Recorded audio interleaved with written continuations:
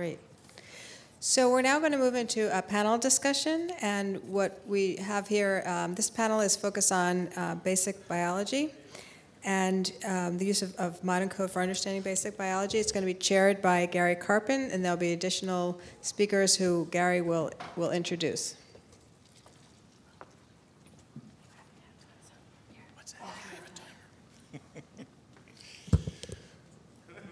So welcome. There we go. Okay, so first, as Lee said, we are having a discussion, which means your involvement. We've sort of, as you'll see, we've come up with some questions, but that's pretty much it for us.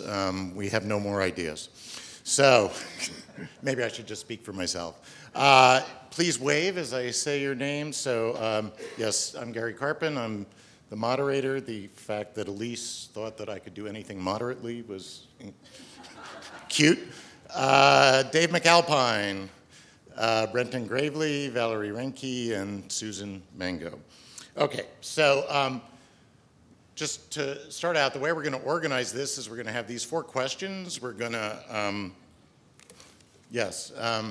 sorry, that's maybe somewhat of an in-joke. You have to either be from New York or Ashkenazi Jewish or something like that. Anyway, we have these 4 questions. We're going to have roughly 10 minutes total directed towards each question. So each of us will get up and present sort of the context for the question, and then we'll go through, have a discussion. We'll limit the total time to about 10 minutes. So we're giving you this in advance so that if you really like question 4 and have some ideas, wait till then and jump in. So the 4 questions are going to be: how can we quantitatively analyze chromatin protein localization dynamics, genome-wide at high resolution in single cells, how do we develop tools and approaches to quantitatively describe protein DNA interactions and occupancy, have we comprehensively characterized the transcriptome, and what are the conceptual and practical barriers to effective use of modENCODE data by the research community, for those of you that can actually see the bottom. And the point is, we're actually, as you can tell from the questions, not really here to talk about the beauty of modENCODE and what we produced, but looking forward, what's needed to advance the field, to advance our understanding of chromosome biology and the other areas that modENCODE touches. Okay, so I'll start out, and I'll just give a very brief introduction to the question that I want to ask about dynamics. And that is that actually this is, since we have other institutes here, I thought I'd point out this comes from a project funded by GMS, the General Medicine Institute. And I'll just point out, within cells you have, as we've heard already, a couple of different types of chromatin, heterochromatin here in green, euchromatin in red, and heterochromatin is marked by proteins like heterochromatin protein 1, discovered by Sally Elgin a while ago. And this just shows you that if you do look dynamically, if you do live analysis with, for example, HP1 GFP, you see the HP1 domain, the nucleus is bigger, and it's basically the cell was moving around. Cell was moving around. After you irradiate, this domain just enlarges dramatically, 1.5-fold volume increase. It starts very quickly. As soon as you can start to image, within 3 minutes. After radiation, it lasts about 5 hours. And you have all these dynamic protrusions, which have now disappeared, even though it was supposed to keep looping. So the thing is, and this is the last little bit of data, is just basically you see these dynamic protrusions, and you see this dynamic expansion, 1.5-fold over the normal volume. But in fact, when you do a chip experiment, and you look at HP1A and you look at untreated 30 minutes after irradiation, 60 minutes after irradiation, you still have HP1 in the heterochromatin. Now this is good. That means this is an expansion of this domain, not spreading of the protein into euchromatin. But it also tells you that if I'm just doing a chip experiment, I'm going to say nothing's happened. And in fact, a lot has happened. So this gives rise to this question, or basically the point that chip, the different C's, high C, 5C, 4C, I don't know what's going to be next, really only provide static maps of cell populations. And this is a real problem looking forward and thinking about how we're going to understand function using the kind of data modENCODE produces. And so this raises the question, well, I guess you could say, should we or can we quantitatively analyze chromatin protein localization dynamics in a genome-wide basis at high resolution in single cells? And Susan's discussion, I think, bears directly on this. But we're here talking about, if we look at the kind of data that we've generated from modENCODE, for example, in histone mark distributions, how can you really analyze that dynamically in cells at the single cell level? And so I guess we'll open it up for a few minutes of discussion. Again, I would encourage not just our panel members, but people in the audience to get up to the microphone, Manolis. And also, if you have other questions, just these are launching pads for whatever it is you'd like to discuss.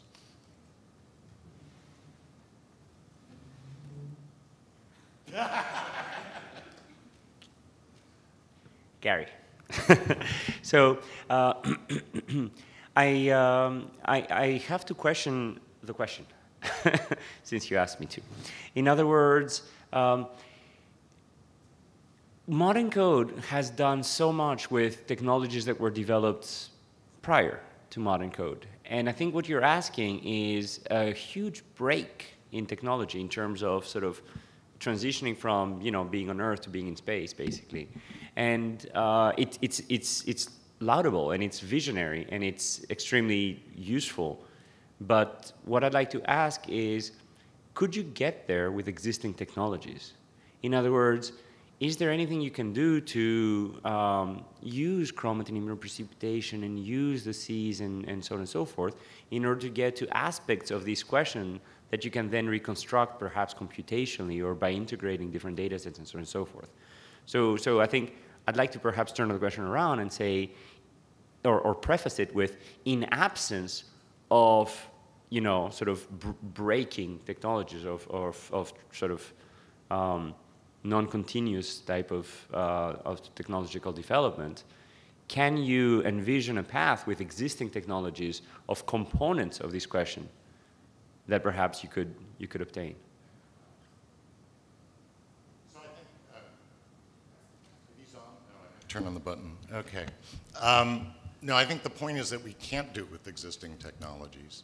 We can get there partly. Steve Henikoff has done the catch-it type of analysis for H3.3. You can map that and other kinds of variants across the genome.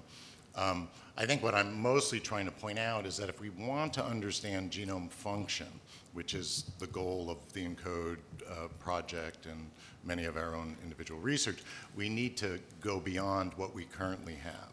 And the problems that I see now with current technologies are we can do a lot with respect to populations of cells, and CHIP for histone modifications is the best example, I think, where we don't really have the resources to be tracking what's happening in real time, not just with cytology, but with any of these other methods, and really gain an understanding of what is the basic biology that's underlying what we're seeing. And so we are probably getting, and we'll discuss this a little more next in a couple of minutes, we're probably getting misled by a lot of the, not a lot, but by the type of technology that we have available today. Sorry.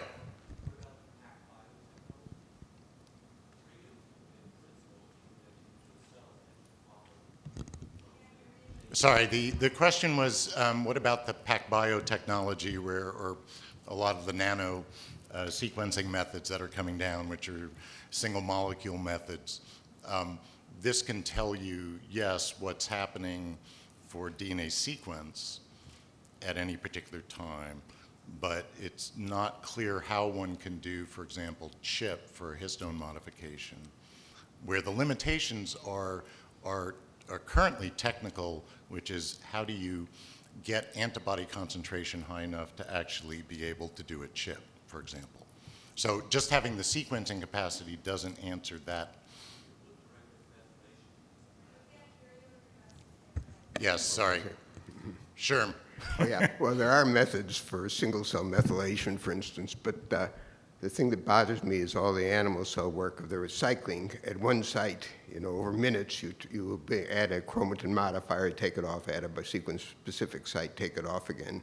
And that on one hand, on the other hand, most of the literature suggests that there are bursts of synthesis such that you see the RNA levels of housekeeping genes are not constant from time to time or cell to cell.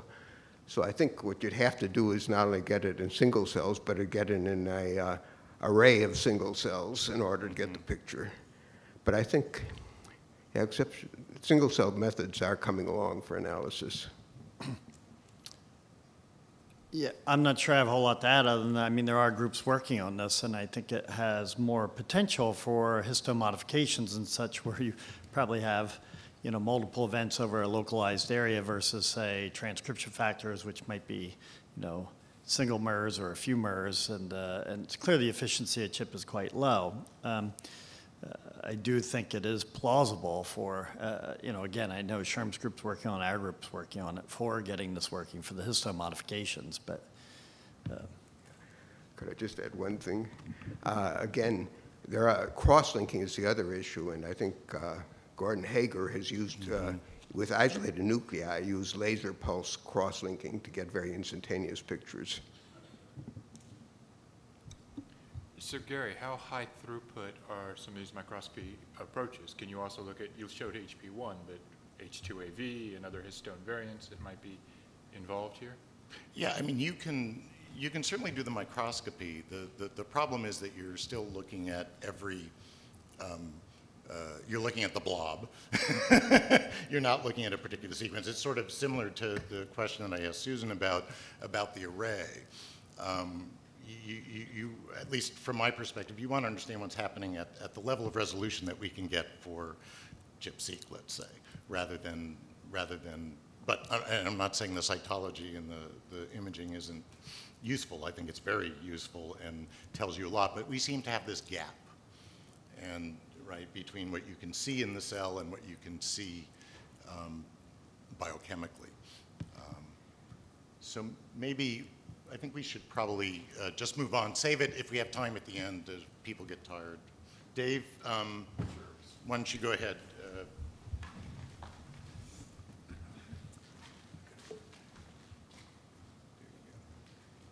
All right, so my name's Dave McAlpine. I just want to talk to you guys briefly about defining occupancy.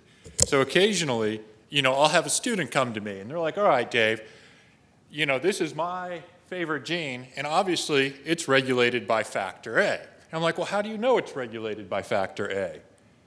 And they'll say, well, I looked in the modENCODE browser, and there's a black box over, you know, factor A. And you're like, okay, so you got a black box, but what does that really mean? And then you can look at that in a little bit more depth, and you can see the two peaks here that I've drawn. We've got a big peak and a little peak. But what does the size of the peak really mean? So this brings up another question. All right, we've got a factor bound there, but we're talking about diploid genomes, right? So you've got two genes. Is it bound at both alleles or just one allele? And oftentimes, work from the Snyder group, you can use SNPs to detect differences in these if you have a SNP right where your transcription factor is binding. But in the case that you don't, then you really still don't know whether you're occupied at one allele or the other. We also, back to occupancy, these are all population-based studies where we do an enrichment. And again, what does it mean? Do we have one factor bound at a handful of genes, or is it more commonly or distributed and bound to many many copies of the same gene? And finally, a lot of the talks today alluded on hotspots. This was a big topic that came up in modENCODE and ENCODE as well. A very large fraction of the binding sites in the genome are occupied by multiple transcription factors, which often, whoops, wrong button, which gives you that view there. But when you expand this out, or is it the alternative that you have individual factors bound at many different loci? And these are the things that the chromatin immunoprecipitation, the ChIP-seq approaches, have not quite enabled us to resolve quite yet. And there are ideas out there on improving this, and I just wanted to bring that up to the panel and to the audience.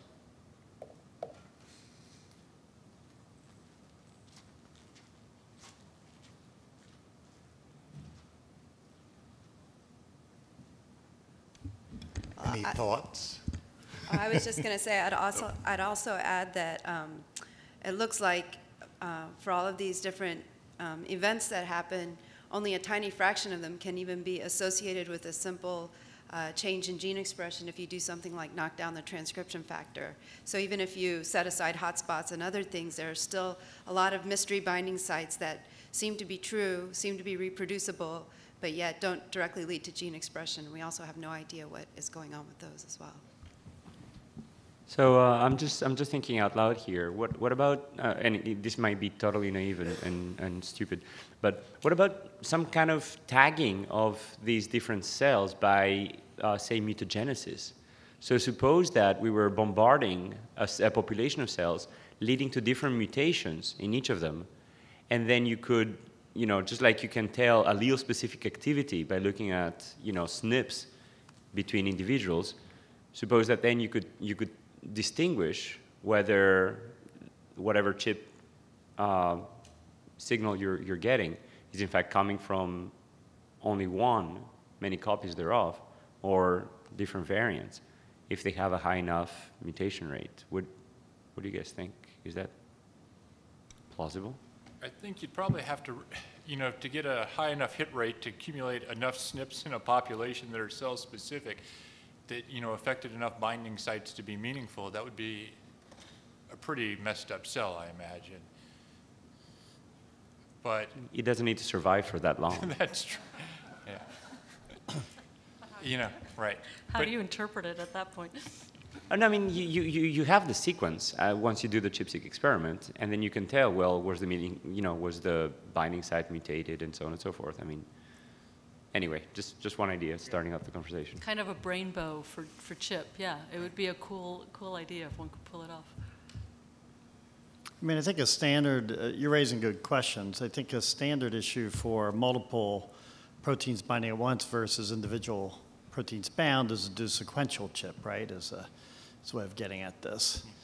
On the issue of quantifying these signals and what they really mean, I think that's a really important problem, and I haven't seen that perfectly addressed in any system. And certainly things we've considered but have not executed would be to compare occupancy with DNA footprints and such, where you try in a quantitative fashion where you can see how much, hopefully project how much is really truly occupied in vivo versus accessible and such. That's one way of doing it. I also think it's worth doing an experiment that we proposed, and our grant but never got to, it seems, is where you might actually, should watch what I say, I guess. I'm fairly honest. I think if we could somehow set up, it's not a simple experiment, but to set up a truly open region where you put in something like lac repressor with known sites, and then actually put this in and get it bound, presumably overexpress it at a sufficient amount, and then actually see what that ChIP signal looks like with one site, two site, et cetera, where you really reconstruct the site in vivo. What makes it complicated is that you actually need to make sure it's open and it's not all occupied with histones and things like that. So presumably put bent DNA and things like that around it. But to truly recreate a site that you can do quantitative experiments on would be probably a useful thing to do. Yeah, I mean, I think we are getting close. I mean, with the MNase and DNase footprinting, the ChIP exo approaches, that you can start to see these specific footprints and binding sites, and can you start to resolve, hotspots there? What's the, seed factor that's binding? We are getting there, but maybe some of the stuff that Jason Lieb is doing, looking at the dynamics and the turnover of specific, factors with these competitive experiments as well.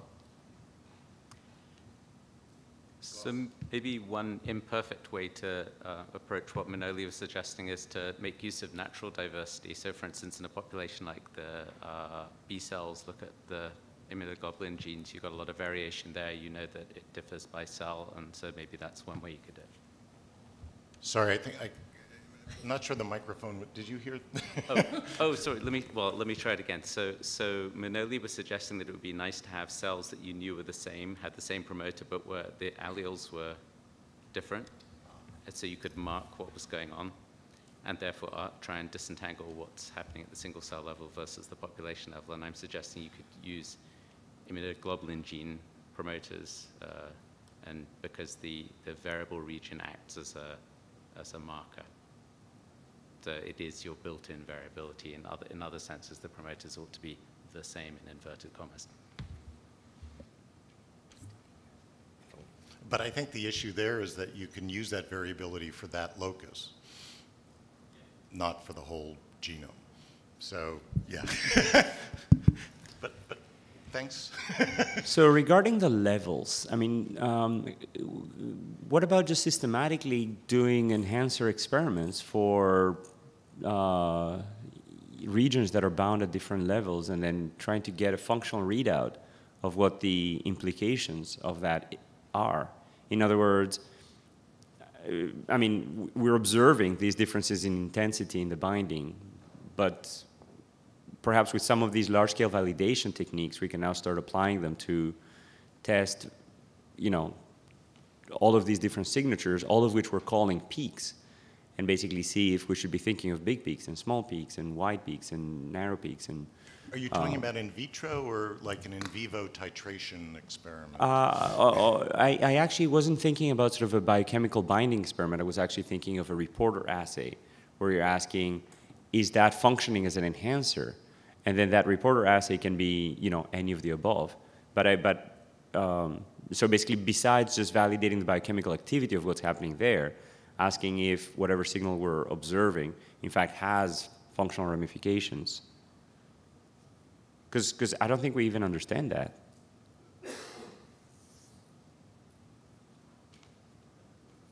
I mean, if you see would you bet, I don't know, your cat, that a big peak is going to respond more than a small peak? Right, but maybe you have a factor that binds, it's very good at turning on a specific enhancer or promoter, but it only binds a very small fraction of the time. So I don't know how you separate the biology from the downstream output from the input. So what you're saying is that in different loci, basically I could misinterpret your question as to sort of, you know, in a different context, a little bit will matter more, and in another context, you'll need a lot of the same factor, and therefore you need to do this sort of functional experimentation with many different reporters to actually test the importance of the context. Is that what you were saying, or something else? I think so. How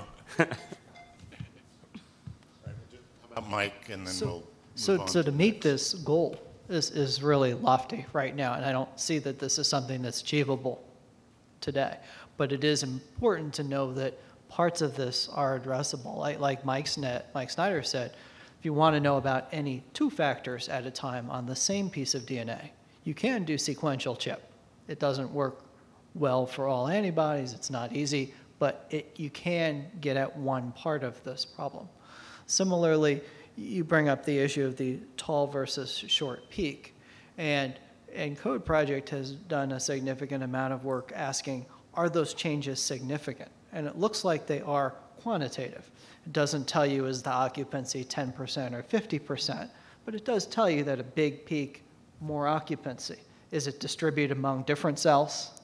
Is it uniformly distributed in a population? It doesn't speak to that, but it gets at that a little bit. And finally, I'm aware of one publication Gary Felsenfeld back in '95 did for histone modifications, attempt to come up with quantitative numbers by doing a titration method. Now again, this was ensemble measurement, populations of cells, but they could estimate in the population, the average histone modification at a site was 80%, 20%. Again, it doesn't speak to, is it 20% at 100% of the cells, or is it 100% and 20% of the cells? But there are ways to kind of approach this today. I think the problem is that you want to understand how it impacts the biology in the end. So anyway, I think move on to Brent.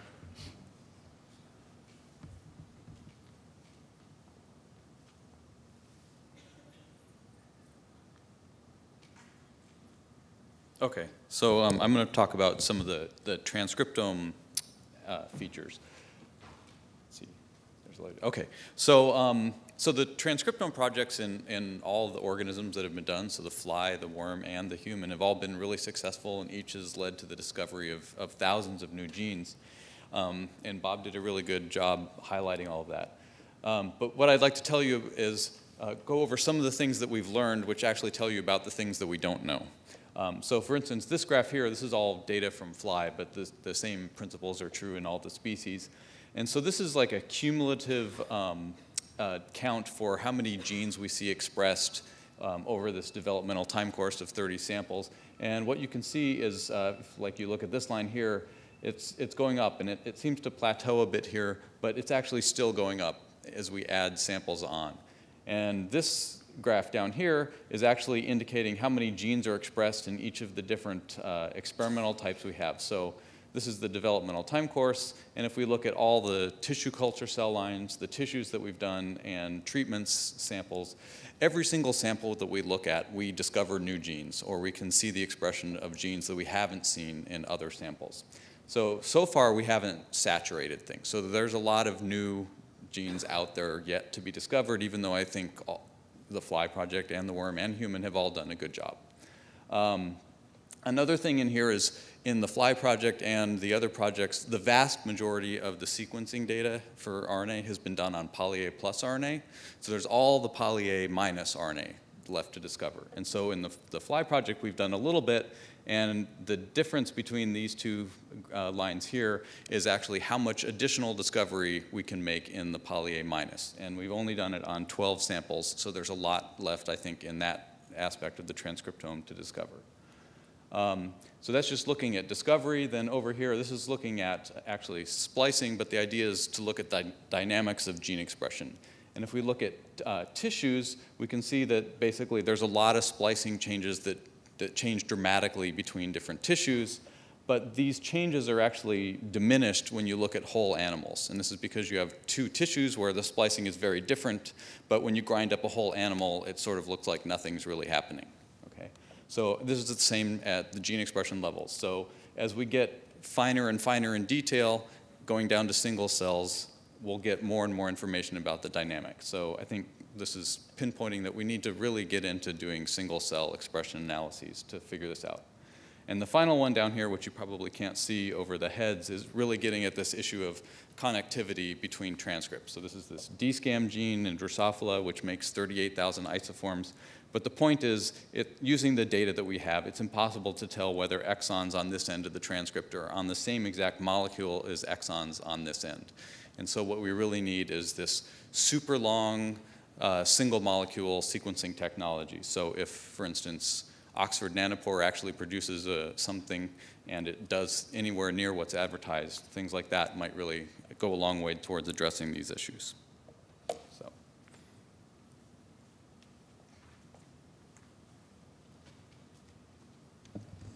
Manolis is just faster.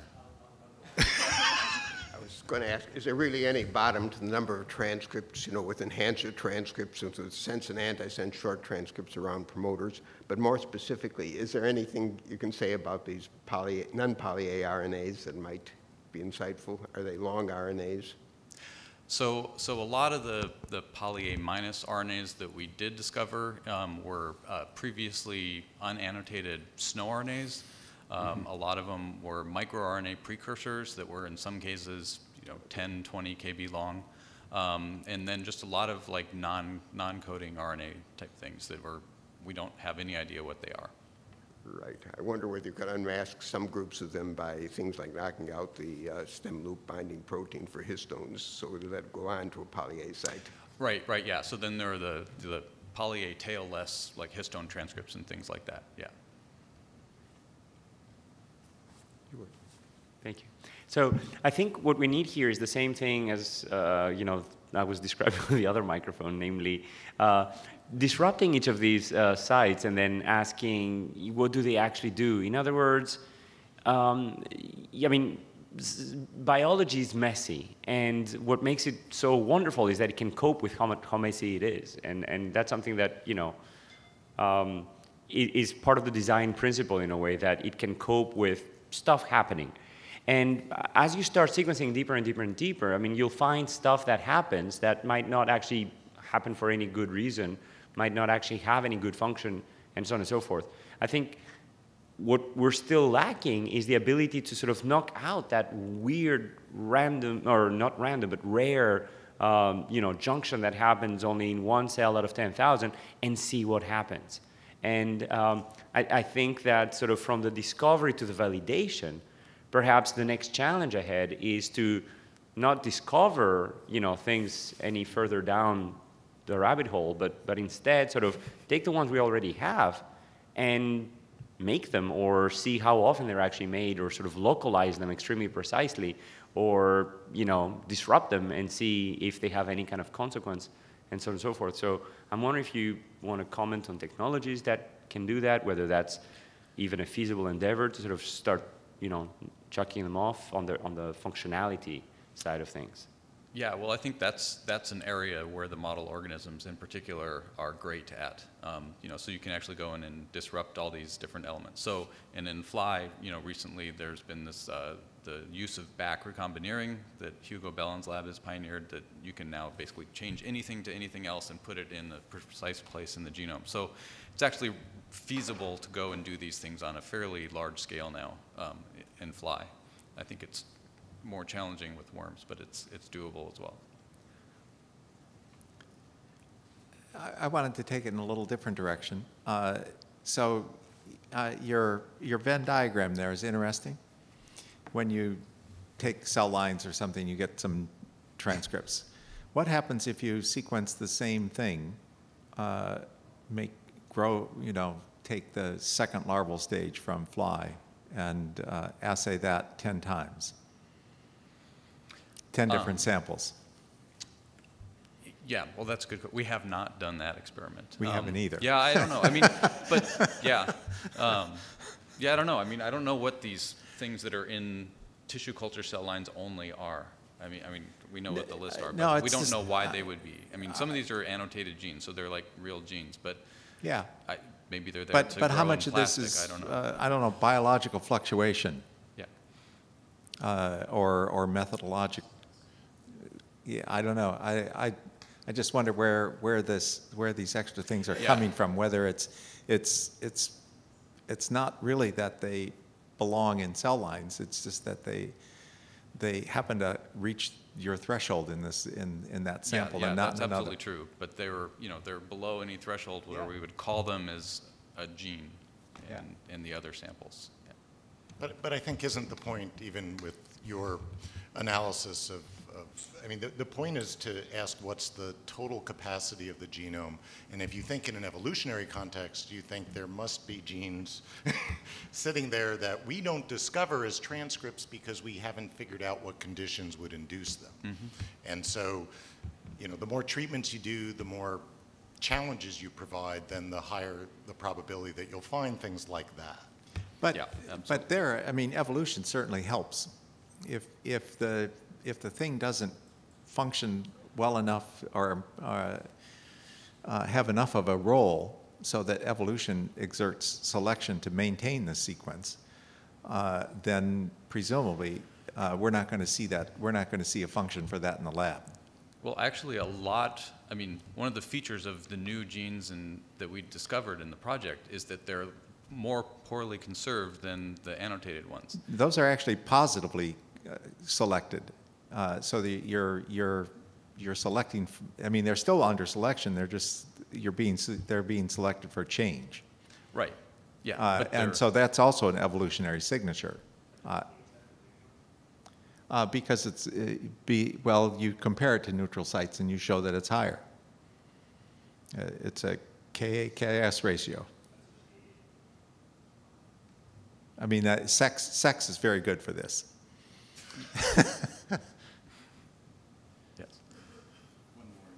My question was, we know a lot about this transcriptome, but what is modENCODE's vision on the proteome with additional layers of microRNA regulation, etc.? The proteome becomes very complex.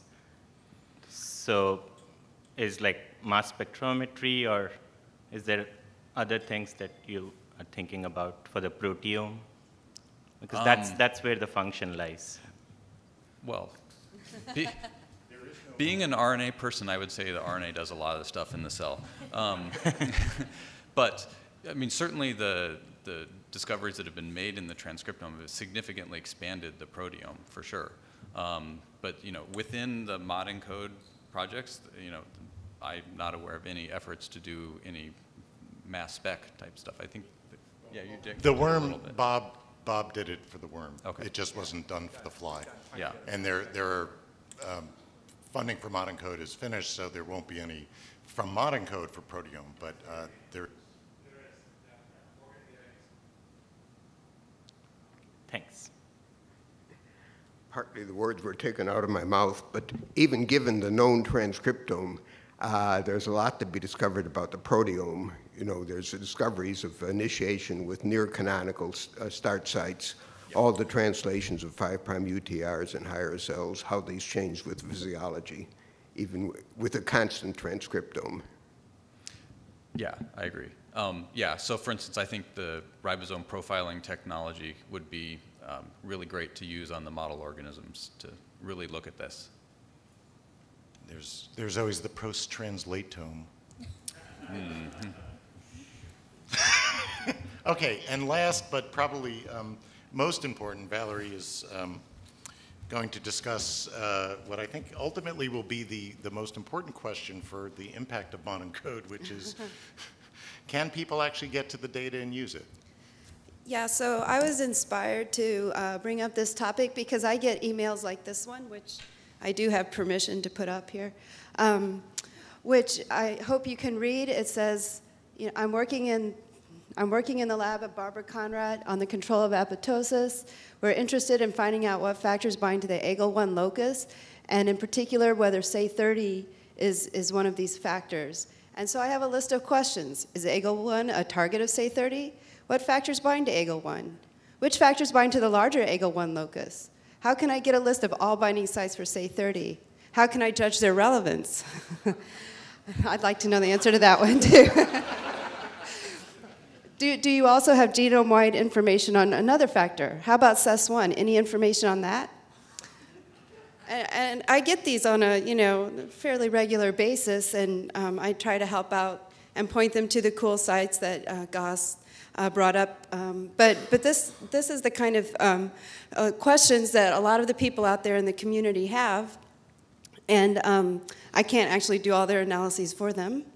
And so I think that there are still some really key issues out there, despite our best efforts, that there are still some problems with finding and accessing the right data for a lot of people, understanding what kind of analyses have been performed. In particular, I think scientists like to know what it means when they mouse over a peak and they see a statistical value of some sort, and they don't really understand what that statistical test means or what sort of test was even performed is tricky, and then they get suspicious, and then they don't know what to do with the data.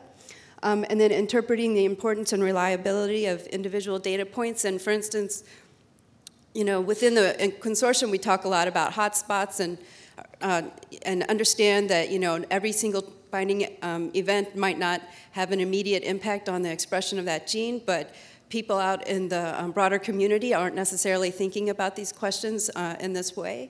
And then also, a lot of people would like to do sort of intermediate types of analyses, not be capable of downloading huge data sets and doing really complex things, but sort of do sort of mix and match kind of mid-level types of analyses. And I think we either enable them to look at individual loci or pull down large data sets, but how to do the sort of medium-level analyses is still missing. So anyway, that was my point. Can I go ahead. Can I rephrase your question as we need Siri for modENCODE? In other words, no, actually, I think that's part of the problem. It's now like Siri for modENCODE. So, in other words, what I'm trying to say is that you have some level of interaction that can be automated, and some other interaction which would require sort of somebody hiding under the table and pretending to, be a machine, so artificial intelligence. So my question is twofold. So A, can we add some AI so that, people can sort of interact with it in a fuzzy way and ask, human questions and get reasonable answers, and perhaps even translate these human questions into lines of code that we can then give back to them so that they can modify these lines of code to sort of ask more precise questions. So that would be one way of sort of using AI to automate human questions into sort of code that people can then run and sort of, show that, and maybe show a set of examples where you can take all of the emails that you've received and have Gauss translate them into lines of code and, sort of have, find the closest example and modify it kind of thing. The second one is, and I don't know if you want to go first, then I can continue afterwards. I'll continue You're on a afterwards. roll. You're doing good. You're doing well. So the second one is, go ahead. I can keep going, so I'll wait until the end. So actually, maybe, I don't know if there are comments on that. I mean, yeah, essentially we've reached the point where essentially we need the price of bioinformaticists to go down. Or the money to pay for them to go up. And because I think that without this, I think that's a very good idea, but I don't know anything about the field of artificial intelligence and whether or not that's actually doable.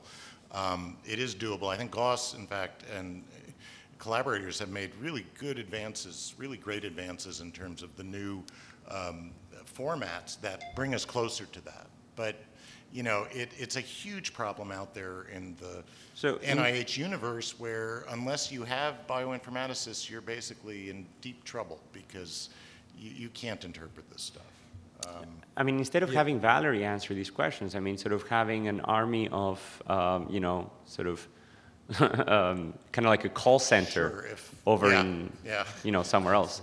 Where so NHGRI should have a... just a call center. In India, yes.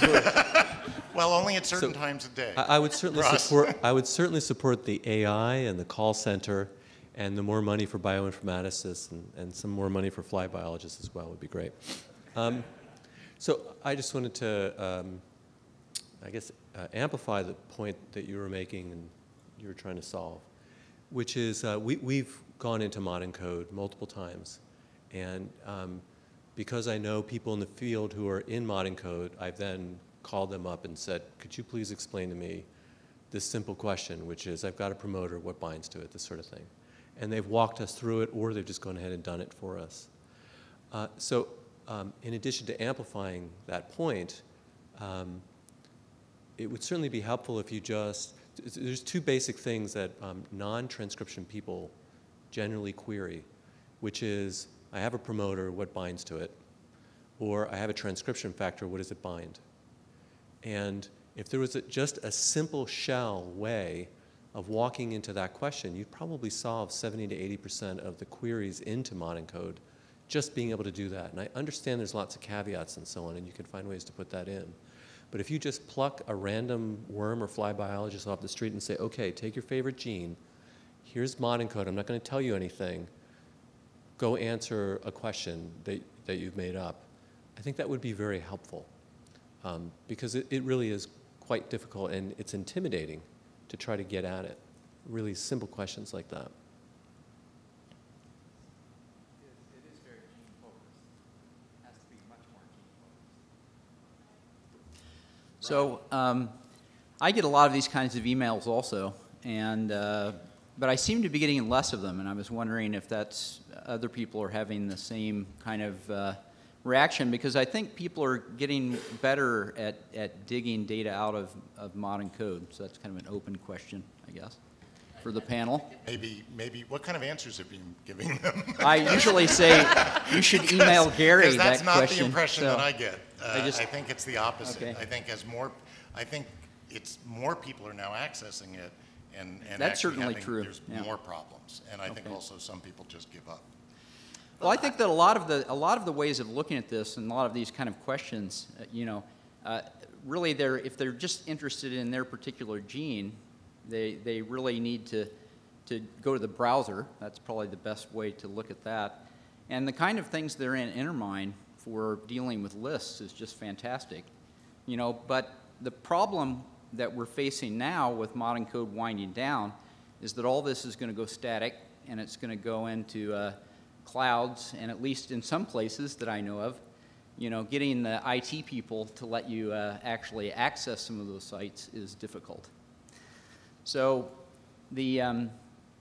I would really hope that as ENCODE goes forward, and this is directed, I guess, to NHGRI, until 2016 at least, that they really make a strong effort to absorb the modENCODE data and to keep it alive and to keep, you know, improving the tools for people to access the data and to analyze it. So I think that you know, modENCODE kind of started as producing data and building a very complicated data infrastructure at the same time. And, you know, it's like trying, you know, you don't normally build an airplane, you know, at 30,000 feet, which is kind of the way things happened. And now it's actually, I think, in pretty good shape, and people, in my opinion, are having an easier time getting the data out. And so if we could just, you know, make sure that that kind of continues to improve a little bit, I think a lot of these kinds of difficulties will go away. Yeah, just to say, I've also had plenty of people come up to me and talk about how they have been able to use the data. It's not like a, you know, it doesn't happen a lot. So there are plenty of people who figured it out. And I think with increasing familiarity with the existing databases and better incorporation into worm-base and fly-base, that people will figure out more and more how to use it and at least get some utility out of it, I think. For us, it was really opaque, and even looking at a browser was difficult. So if you want to hear what it's like to be a clueless wet bench scientist trying to tackle this stuff, I'm happy to fill you in. And one aspect is having that sort of, you know, email is one way, but really being able to talk to someone. So I wonder, you know, if it were possible to have, say, a workshop at, let's say, the worm meeting or the fly meeting or various things like that, I think it would be packed, because I bet there are a lot of people who would love to be able to do this, and if you walked them through it and you could talk to whoever was explaining things, you could begin to disseminate that a little bit. And I mean, a course would be ideal, but that's probably not possible. But if you could even have sort of some of these simple questions addressed at workshops in meetings or something like that, I think that might be really useful. So Flybase does that, and I think the DCC was at the last Fly meeting at the modENCODE workshop. It is a very effective way. And I think, as Brian pointed out, I think that a lot of this is migrating, all of this is migrating to Flybase, and people are going to end up using the browser to go through there. So I think at least on the Fly side, that'll happen. I assume worm-base, because it's really excellent, will be following suit. So, okay, we have time for two more, and Manolis will have to do it over dinner. So it's a nice one, you like. First one. Mark, first. Sure. Just really quickly, I think it was very valuable that the way Valerie put this piece of data, this real question, up in front of people. And I was wondering if there's any way people can think of kind of collecting a lot of these questions and you know, sort of tabulating them together to get some sense of what are the really common questions that people have in terms of the data resource, and ways of thinking about prioritizing, you know, building of a tool or doing some mid-level analysis. I mean, people talk about this a lot, but it'd be nice to get some data, you know, in terms of what are the mid-level analyses that really, you know, the majority of people want. And I'm just putting it out there to think about. I think that's a great idea. I think part of the problem has been that some of it goes to the DCC, some of it goes to individual investigators, and there has yet to be a real way to conglomerate it. Yeah. Last I would like question. to address to issue understanding what analyses have been performed for collecting data, and probably like question, will it be as a solution if we will have centralized data storage for methods, for tools, when customer will be able to log in through web interface, check all steps of analysis. If required, change some parameters and rerun tools.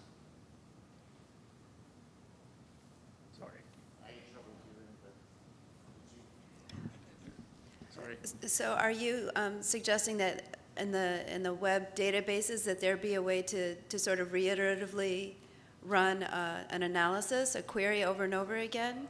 Yes, when all tools will be represented in the form some boxes, when you can check all parameters, algorithms which were used, and either rerun on your own data.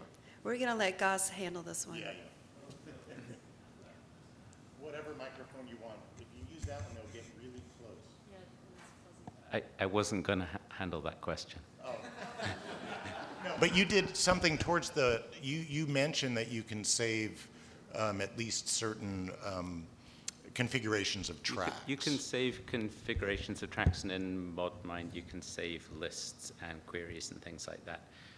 I just felt I had to say something since this is about data access, and Brian was encouraged me to point out that actually we have these things called template searches, and the idea of a template search is we try to guess what people want to do and then write a little page which is really easy to fill out where you can paste your gene in or your gene list in, and actually there's a template that answers several of those questions.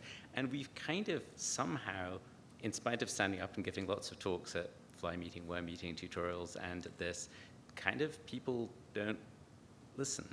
And we haven't had as that many questions come through Help modENCODE as we expected. And it's interesting that it's been picking up quite a lot in the last few months. And we do get some of questions like that. We also get ones like, I'm studying this gene and I'd like to design primers for PCRing it. Can you do it for me? It's just fantastic. And so one practical suggestion that we could have, if we'd had this conversation a year earlier, would be make sure you forward all your questions to the Help, because that then helps us to know what the common questions are and then try to maybe make the really simple questions easier to answer. Can I also answer the other question that was asked? So right now there is an effort to put up an instance of Galaxy onto what will be the permanent housing on Amazon, on the Amazon cloud, so that you can then write your own pipelines and be able to run them over and over again. Now in terms of the automatic population of whatever the parameters were for all of the tools that were done on the analysis of the existing data. Now that won't be pre-populated into the Galaxy instance, but certainly we try to collect as many of those parameters as possible, and they're annotated in the protocols that are in the wiki. So it's accessible, but there's a lot of it. So gets the last word. I just want to make a quick comment, and it contains the words legacy of modENCODE in it, so. What's that? All right, quick comment. You don't have to answer it, but just like we're thinking, maybe the data will become obsolete very soon because everybody has or will have very soon the capability of generating modENCODE scale data, which has been amazing for 2010 and 2011, 2012, but perhaps not for 13, 14, and 15. Perhaps one of the legacies of modENCODE should be to actually educate people to use this type of genomic data. And I think the effort should be placed now, not just in generating additional data of the same type, but also in educating everyone who generates this type of data to integrate it with the existing resources and to use these type of resources in any kind of project. And I think sort of funding the kind of computational and sort of also educational efforts for using these type of genomic data sets could be part of what's unique to modENCODE, rather than just the data generation aspect, which I think has been democratized. You don't have to.